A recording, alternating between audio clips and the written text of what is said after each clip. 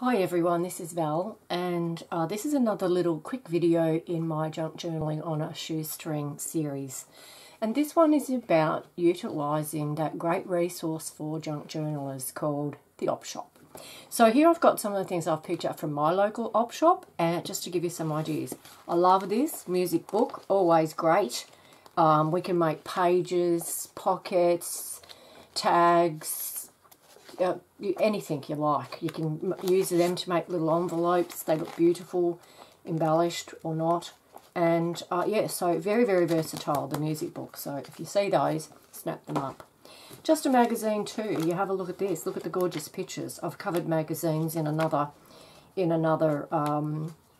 video about how to, get ephemera and words and all kinds of stuff from whole pages, if you wish, from your magazines. But I'm mentioning it again simply because your Op Shop is a good source, and I think I paid 20 cents for this, so quite good value.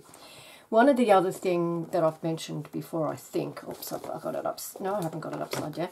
Is your packs of note paper and so forth. They don't seem to be so popular anymore. I think this one had been marked at 80 cents, but they had the red spot on it, so I got it for 40 cents. Look at this, beautiful envelopes in here. And lots of paper. Look at how beautiful that paper is. That can be used as, just to put it into a journal. Just fold it in half and stick that in as a page. Or you can, fold it up and put it in the envelope and put it in the journal like that. So they're always a good thing to look out for. I get a lot of those kind of things. I got my lace there. I got all these laces. Look at these. How beautiful they are. I got those for, I think, $2 or $3 per card, and there's meters on. I didn't measure it, I just knew it was good value. So I got those there. Also buttons, little packets of buttons are great to get from the Op Shop.